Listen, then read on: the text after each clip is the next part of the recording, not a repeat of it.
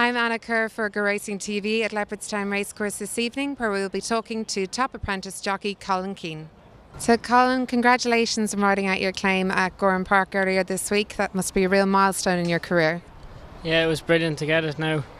We did it in style nearly, you could say. We had a double on the day, and then we had the last 2 days to get another two, and we're in the big boys tomorrow, so no claims more from tomorrow on, so that's where it gets harder. And it's been a real year of milestones thus far. Your first ride at Royal Ascot, that must have been a real experience. Oh yeah, it was brilliant, so it was now. First time over there at the Royal meeting, and it was this different class to back here, but it was a great experience, you know. Gowran's obviously been a great supporter of you, to be made his retained stable jockey. I'd say a great man to work for. Yeah, very nice man to work for, very straightforward. Do as you're told, basically, kinda, and get on with it. And it's a privilege to have the job now, to be honest, and looking forward to it for years to come, please God. And of course, with the owners he now has in the yard with Qatar Racing and Pearl Bloodstock, the type of rides that you're getting, they're really nice horses. Exactly, yeah, riding for them big owners, having the good horses and riding the winners is a plus, you know, and hopefully we can just keep doing it. Now, you yourself are by no means a veteran, you're only 18, but what advice would you give to aspiring jockeys wanting to start out? I mean, how did it work for you?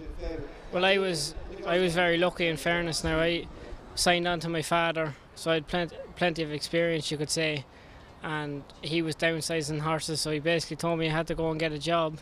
So I ended up going to Kerr, and we made no promises, and it just kind of hit off, you could say. Everything fell into place, and it was lucky, I suppose, a bit. And any advice that you'd give to anyone else looking to start out? I suppose just keep your head down and concentrate on what you're doing and do as you're told, more so than anything, you know, and hopefully it would fall into place for you. And you had a good night here at Leopardstown this evening. Good book of rides coming up at Bellewstown this weekend? Yeah, we have a nice book of rides. I'm not sure fully now Saturday, but tomorrow we've 3 nice rides. Filly for Ger, won her maiden in Gowran Park. First time in a handicap. She should run well, please God. A horse that won his first time out in a handicap, Snowman, as well, please God. And the last lad is Bad News Bear. He's 4th run in a maiden. He's up to winning a small handicap or maybe a modern maiden, but you never know. Fingers crossed. Well, thanks a million for talking to us tonight, Colin, and best of luck this weekend and in the future. Thank you very much.